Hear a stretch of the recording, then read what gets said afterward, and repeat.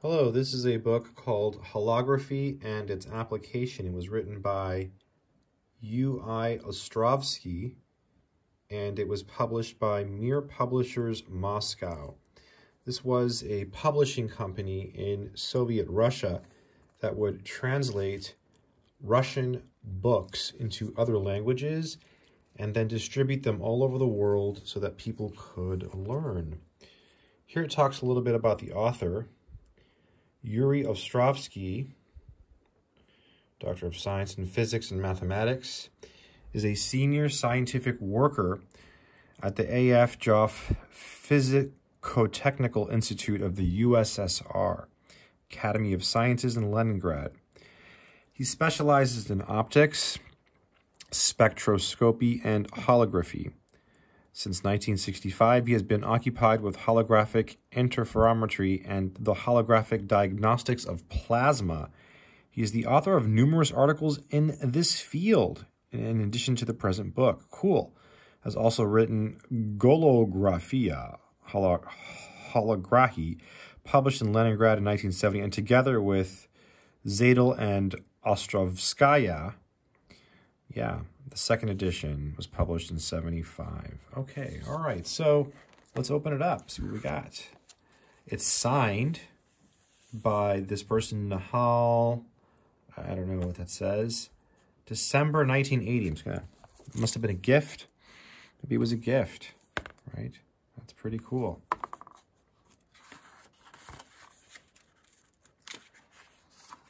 Or maybe it was their book, and they're just like, yep, this is my book.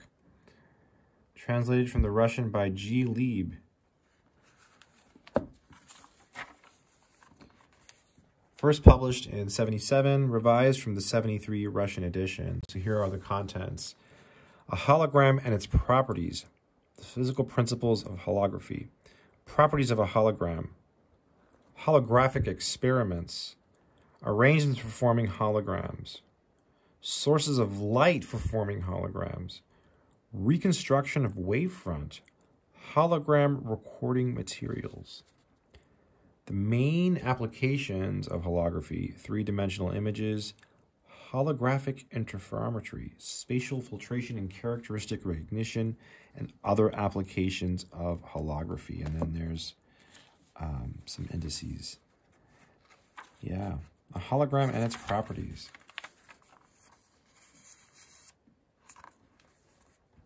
Here's Professor Denis Gabor, the inventor of holography, 1971 Nobel Prize winner. Oh, wow, it smells amazing. Let's take a look at see what it says here. The physical principles of holography. Holography is a way of recording and then reconstructing waves invented by Denis Gabor in 1948. The waves may be of any kind: light, sound, X-ray, corpuscular waves, etc. The word holography originates from the Greek word holos, meaning the whole. By using this word, the inventor of holography wanted to stress that it records complete information about a wave, both about its amplitude and its phase. In conventional photography, only the distribution of the amplitude, more exactly of its square, is recorded in a two-dimensional projection of an object onto the plane of the photograph. For this reason, when examining a photograph from various directions, we do not obtain new angles of approach, and we cannot see, for instance, what is happening behind objects in the foreground. A hologram, on the contrary, regenerates not a two-dimensional image of an object, but the field of the wave which it scatters. By changing our point of observation within the confines of this wave field, we see the object from different angles, sensing its three-dimensional and realistic nature. The physical foundation of holography is the science of waves, their interference and diffraction, the first steps in which date back to the 17th century, the time of C. Huygens. Already at the beginning of the 19th century, T. Young and O. Fresnel and J. Fraunhofer had sufficient knowledge to formulate the fundamental principles of holography. Cool. Here's some people involved.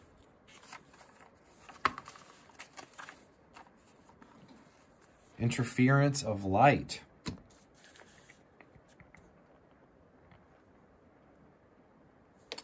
We shall first consider, let's look at this. This looks cool.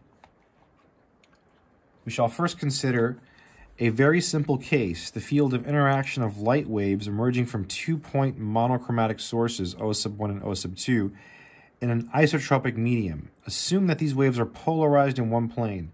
The electrical vector is perpendicular to the plane of the drawing, and have the same frequency v and circular frequency omega equal 2 pi v.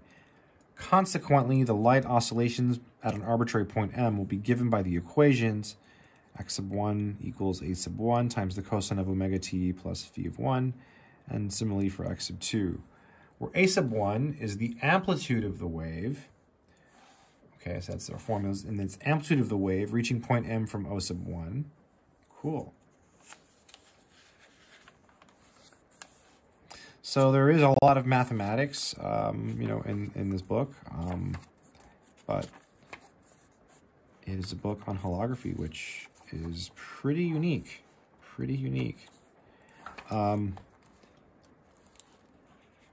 Is this book available? I don't know. It might be. If it is, it's probably not super inexpensive. These books tend to cost a little bit of money. They're not super cheap. Look at this. Other books for your library. Television. Yeah, it's a book on television. I think, oh, it's a book on TV. It's a book on like how televisions work. Written by leading Soviet authorities on television. The book explains the physical principles of TV, operation of transmitting and receiving equipment, and the properties and characteristics of TV channels. Like, it just explains TV. Yeah, pretty cool. Things you don't think about, right? That's a cool thing about these books. It's just things you don't think about. And I like that they're textbooks. You know, these are actual textbooks. Oh, wow. Oh, what an incredible smell. What an incredible smell. Look at all this stuff.